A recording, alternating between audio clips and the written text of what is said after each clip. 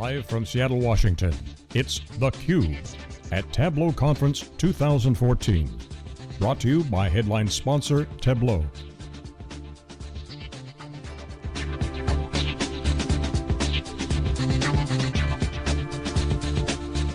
Here are your hosts, John Furrier and Jeff Kelly. Okay, welcome back. We're here live in Seattle, Washington for Tableau's user conference, Data 14. This is theCUBE, our program. We go out to the events, extract the signal from the noise. I'm John Furrier, the founder of SiliconANGLE. I'm joined with Jeff Kelly, big data analyst at wikibon.org. Our next guest is Vishwas Agashe, global product lead for big data technologies at Google. Welcome to theCUBE. Thank you. Google obviously is a big data company. I mean, the large scale is just so impressive. I mean, just what an amazing success story. I was joking earlier in theCUBE that Apple and Google are going to invent everything that was ever seen on Star Trek. The iWatches came out, and just the innovation is just fantastic. You guys have such a large scale and all that data. I mean, searching the web starts it, now you're doing a bunch of other stuff. So how do you manage the global big data lead? I mean, you're leading a big effort, so break that down for us real quick. Awesome. So at Google, as you know, Google has been investing a lot of money and energy in innovating technologies because, if you ever use Google search engine, you can start typing whatever you want to find out, and within a quarter of a second, we'll give you answers. We'll give you answers which are organized, which kind of addresses what you're searching for. This does not happen overnight. There is a great deal of innovation, both at the hardware level as well as software level, which has gone into making this happen. What we have been doing is that many of those innovations we are bringing to market in a commercial marketplace for our customers, our partners to use so that they can also start taking advantage of some of the innovations which we have done. That is what Google Cloud Platform is, and that's how we are bringing our innovations to the marketplace. And so prior to that though, you guys were very active with open source, so you obviously would open source a lot of stuff as well prior to that too. Yeah, Google is active in open source as well. Now the commercialization is a big part of it because the cloud, right? So the cloud's a big driver. Yeah. What's the update there? Google I/O, we saw some impressive benchmarks. I mean, the numbers are off the chart. I think MapR did a benchmark with you guys. That was pretty impressive. Shrivas over there and John Schroeder. I mean, I think it was like 7 seconds to stand up and run this amazing benchmark that would have taken like 7 years or some ridiculous number or some cost. You guys haven't been really touting the cloud a lot. I mean, you have, but I mean, not like in a big way. It's out there. It's almost like it's a stealth strategy, but it's not stealth. So share with us, what the cloud business looks like. Is it consumer? Is it enterprise? Is it both? Google made several announcements at Google I/O around big data topic, big data technologies. When you look at Google Cloud, we offer services and products in multiple layers of the cake, so to speak, as a service cake. We have infrastructure services, we have platform as a service, we also have software as a services. Today we are here to talk to customers about big data technologies. BigQuery happens to be one of the key product service within that area, and that's basically software as a service. So when you think about Google Cloud offers in all 3 layers of as a service model, infrastructure, platform, as well as software as a service. And there are numerous options, numerous services which addresses certain workloads, certain use cases for different customers. When it comes to big data, we talked at Google I/O about data flow. We talked about PubSub, we talked about other innovations which are coming out. So when you look at all the services in aggregate with Google Cloud, you are able to address many diverse use cases, many diverse workloads, if you will, in this big data world, so to speak. I want to back up a little bit to kind of the genesis of your outward-facing big data tools that you're making available to customers. So obviously Google really Google started this whole big data trend with MapReduce and releasing those papers in 2004. But I believe, correct me if I'm wrong on the date, I think it was 2010, 2011 you started to actually package these and offer them to the outside world. What was that, how did that decision come about that, hey look, we've been doing this pioneering work internally, using it to serve our consumer customers with the search engine and all the other products we offer. why the decision to actually get into essentially the enterprise tools, enterprise software, enterprise big data business? It's a great question. As you mentioned, Google has been pretty open about sharing a lot of innovations which we do. 2004, we published the MapReduce paper. There was a paper written about Dremel technology, which is the underpinning for a lot of big data technologies which are out there, including BigQuery. And we have been publishing a lot of that. What happened was a lot of customers of ours realized the whole value of big data, and they wanted to kind of start using some of the solutions, some of the strategies which Google was using to solve similar problems. In order to get started with big data, the biggest challenge is upfront investments, which organizations have to do. It's a new topic. You know, even if you kind of get away from the hype of big data, getting data driven, there's a great deal of investment which one has to make. So they were looking for an option where they can get started with technologies which can scale as their businesses scale, technologies which are easy to use, and technologies which are very cost effective. So a lot of customers have started asking Google, what does it take for you guys to share what you are doing with us? We are your loyal customers, we have been using your technologies, and you're doing some great work. And that was the point where Google decided that, hey, you know, some of these innovations we are doing, we can start exposing those progressively to our customer base so that they can also take advantage of the innovations Google is doing. One aspect which I want to highlight, a lot of time industry kind of tends to talk about software innovations which are done. When you think about Google Cloud Platform, it's really a combination of what we are able to do at a hardware or at a lower level, as well as at a software level. It combined together kind of gives what we call Google scale to the business problems and challenges which customers have.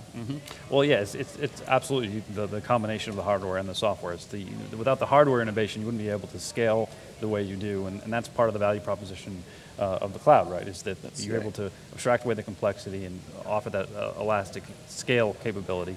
Talk a little bit about just the big data business relative to the cloud generally. So when we cover the big data market pretty closely. We talk to all the Hadoop players out there, and the majority of their customers are on-premise.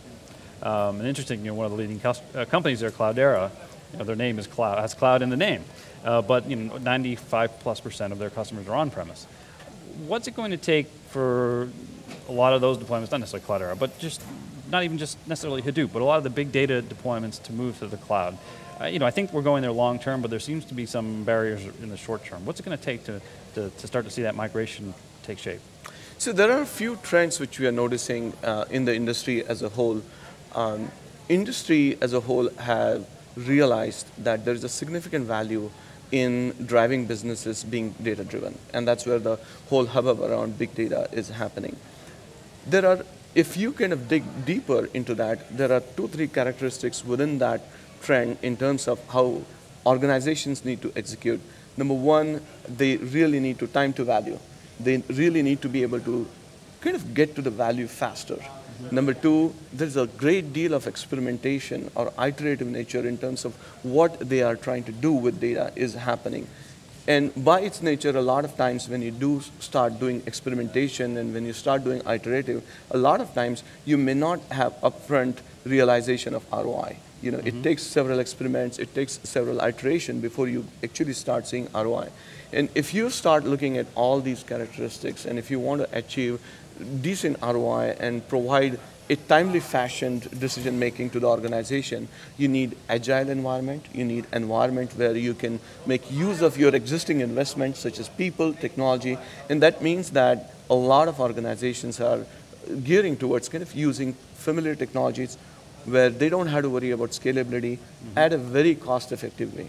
And more organizations start realizing that, more and more organizations start looking at the cloud, because cloud tends to offer everything which is required: scale, cost effectiveness, and many of the technologies such as BigQuery and other technologies which we are evolving make use of existing standards, SQL, REST-based API, so that you don't have to really rip and replace current investments, whether it is in people or technology. You can just kind of have this fit into your ecosystem while kind of starting to explore big data.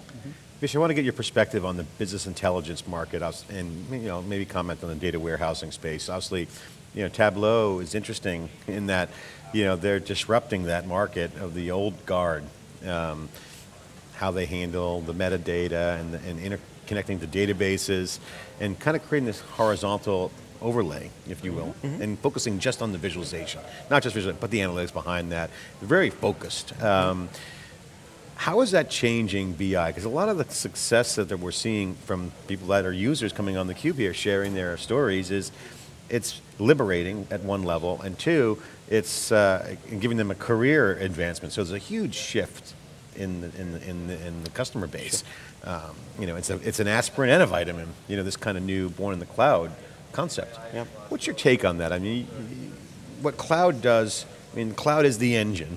Mobile is the interface. People are, it's mobile and web. You got the cloud under the hood, and all this goodness on top. How is that going to disrupt, and what do you see the future for these BI guys out there?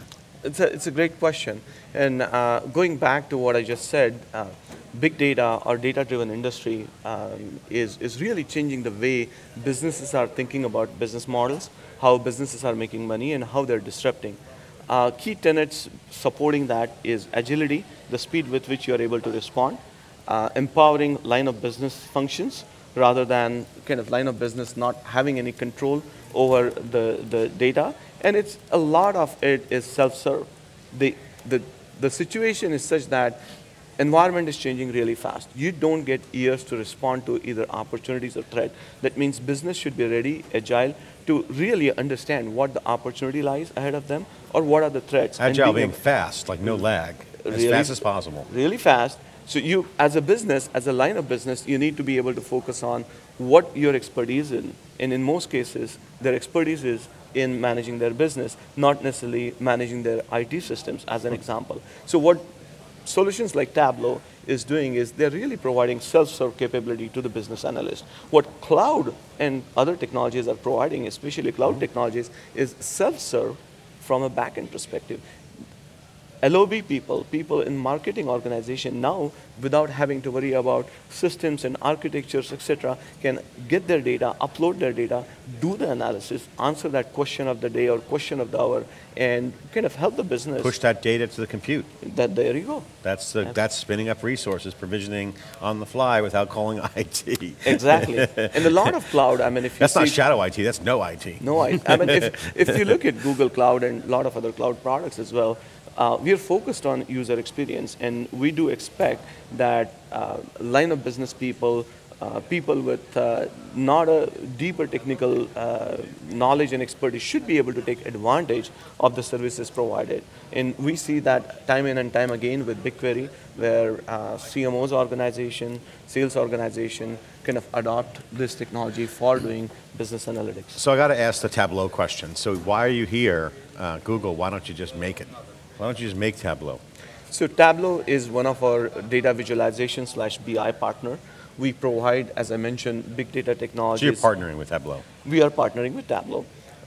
We provide big data technologies so that customers can adopt big data very cost effectively as well as very efficiently. Tableau helps us provide visualization to that data. Data visualization, storytelling creates value. It helps customer bring the value out of data and the insight they're trying to gain. So we're getting a little hook here, but I want to get to Amazon question because we had the Amazon Web Services guy here earlier, and he's just rolled out here a Amazon test drive, risk-free for Tableau customers with really about Redshift. Do you guys have an answer to that? Is it how does a Tableau customer plug into Google? Is there a push button risk-free way to put the toe in the water? So a lot of Google Cloud services have what we call free tier. That means customer can log into Google Cloud Console, start using services, and there is a free tier. For example, BigQuery, you can query up to 1 terabyte of data for free without incurring a charge. So there are free tiers, and these are well published and documented. Also, all the visitors which are coming to see us at Tableau conference will get a certain coupon code to try Google Cloud products for free.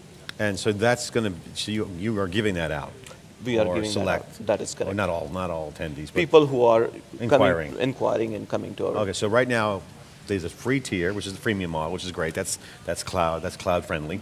How do they do that? Is there a URL or just go to Google? So they can go to cloud.google.com and they can start trying any of the products, and each of the products will have a free tier published. For example, in case of BigQuery, they can, if they have Gmail user access, they can look at the public data sets, query and get the experience. They can query up to 1 terabyte of data per month for free. So there are free tiers across the board. Vish, great to have you on theCUBE. I love talking with Google folks, super smart, you guys are doing great. Big fan, obviously living in Palo Alto. Google's been a great success story in Silicon Valley and around the world. Obviously it is what it is. Thank you so much for having me. And if I may, folks, if you're out there, you want to try big data very cost effectively, do give it a try to BigQuery, do give it a try to Google Cloud. It's there, we'll love to help you out in the process. I got to say, it is quite easy. I'm starting right now myself. So let's put our CrowdChat product on Google and see how it does compared to Amazon. We'll do a bake-off and we'll call you with the results. Good stuff. We'll kick the tires. Google has a huge engine. I'm excited to hear more. And I always tell people, watch out for Google. The sleeping giant cloud can be very big. So thanks for coming on. Big data lead here inside theCUBE, talking about Google's global big data initiatives and technologies. We'll be right back with our next guest after this short break. We're live in Seattle. This is theCUBE. We'll be right back. Thank you.